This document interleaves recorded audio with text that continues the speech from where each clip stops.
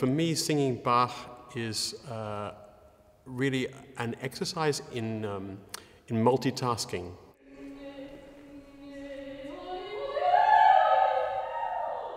The difficulty with Bach is that you have to both sing light and with some kind of clarity and power. There is hardly ever time to breathe, and that makes you a little bit stuck sometimes. It's just very challenging to make it all work in a real vocal setting.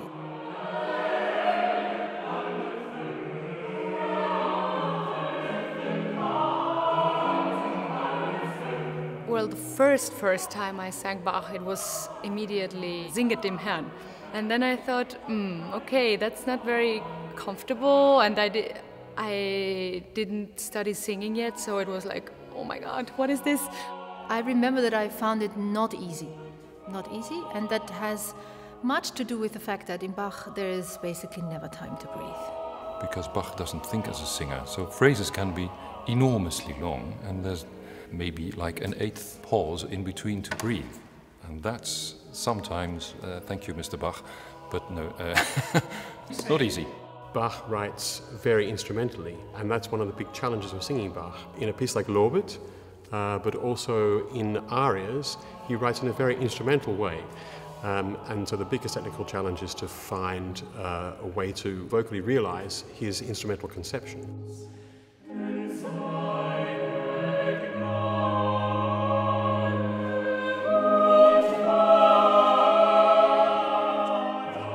So it's going towards instrumental writing, I think.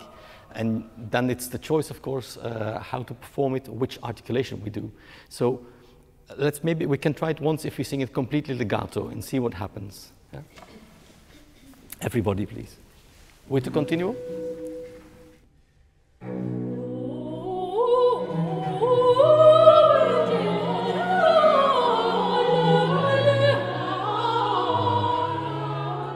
So we've heard these very legato lines now, and they make us think of maybe the way that Brahms wrote the same kind of writing, but the lines are much longer and doesn't maybe fit to the style. And let's see what happens if we do a little bit more muscled build-up of the notes, yeah, as we normally do it.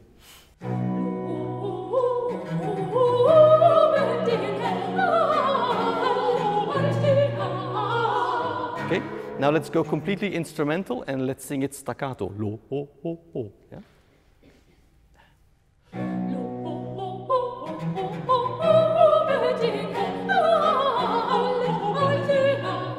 Yes, thank you. So if you go too instrumental in an articulation, I think it becomes a little bit unnatural. So I think finding the middle in the line with enough core to every note is important.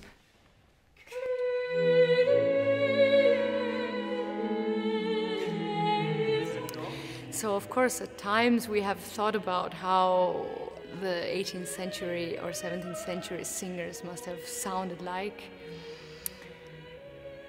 And if they sound like us at all. We know that boys were singing his music. We know how the boys' soprano or sound is, that it is more straight by nature, I would say. And of course, that sort of stuff we know, but we actually don't really know what the vocal cords were. The type of singers we're looking for is singers that have a certain core in the voice, not especially small voices. You have to have a flexibility and some power in the engine. It's better if it's not such a huge voice to start with, because it's just easier to navigate. It's just you're not going on a highway, and you don't need this this big car. You need a mountain bike kind of thing, so that you can go all kinds of places. Lighter voices tend to move more easily, quickly, and that was also an element of Baroque aesthetic. Bassi, for example, talks about how attractive voices are the light voices that can move flexibly. And that's very true in Bach also.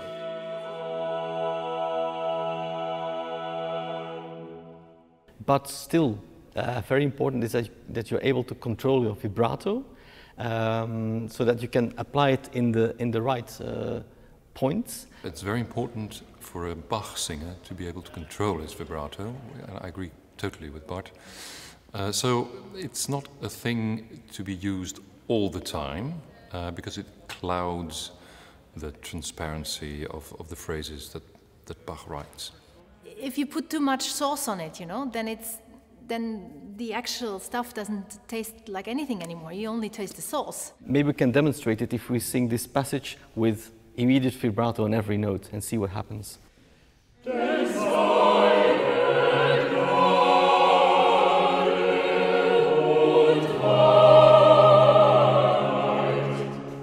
Yeah, so you see now how the harmonies are completely blurred by the fluctuating pitches of all those singers with their vibratos.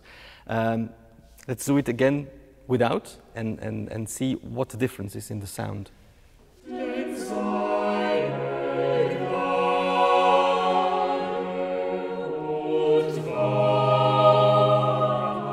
Yeah, this is very clear to me, and so yeah, it makes the music shine.